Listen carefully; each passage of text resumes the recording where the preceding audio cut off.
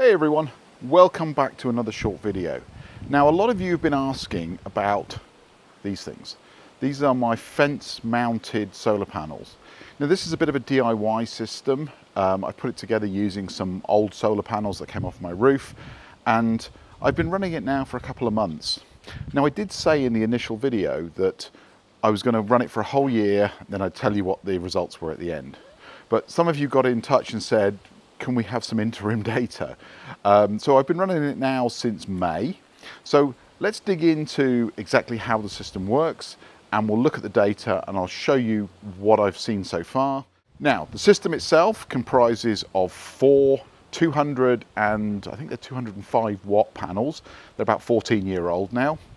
There's another one there, and actually if you look over the back there you'll see there's another two. So the orientation of these panels is roughly south-southeast. No, sorry, east-southeast. So somewhere between east and south is the general orientation. But as you can see, these two here, they generally point east-southeast, and those two over on the fence back there, they're pointing more towards the south, but somewhere between east and southeast.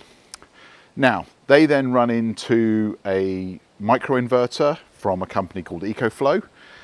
This inverter can handle up to a maximum of 800 watts. We've got approximately 800 watts of panels here configured in two strings. The strings are in parallel with each other, just to keep the voltage level down. If you want to know more about that, check out my previous video.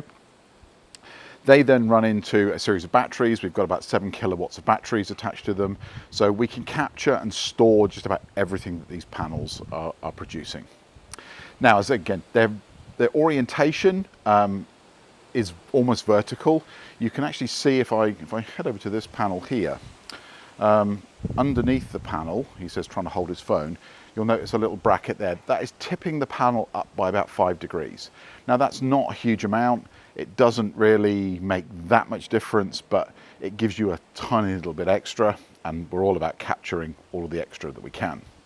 Obviously the ideal thing would be to have these out at about 35 to 40 degrees, but then that would be blocking the flower bed below them, and the flowers wouldn't get any sun, and my wife would get upset with me.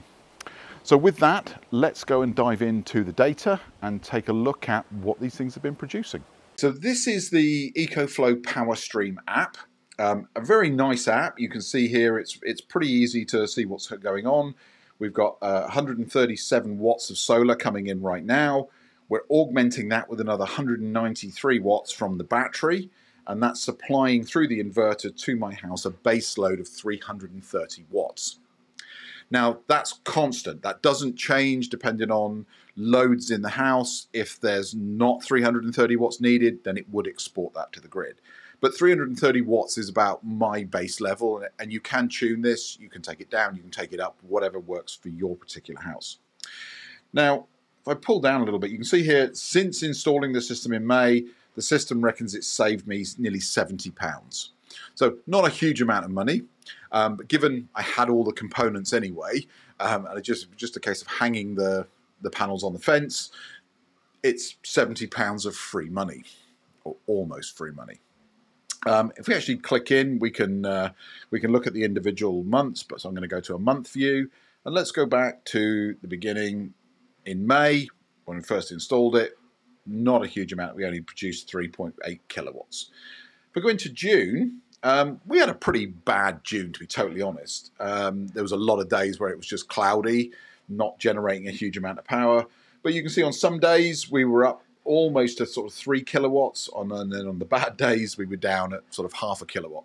So again, very, very changeable month. 51.63 kilowatt hours generated over June. Again, nice free power. And again, if I look at July, again, you can see in the early part of July there, we had some really bad days for about a week. And then it sort of settled in at about 2 to 2.5 kilowatts per day. So again, 45 kilowatts in July. I'm hoping August is going to be a lot better. The indications so far don't bear that out. But again, we've had some days at sort of 1.5 kilowatts so far. We'll see as we go into the latter parts of the year. I fully expect this to tail off, and we won't be generating very much at all.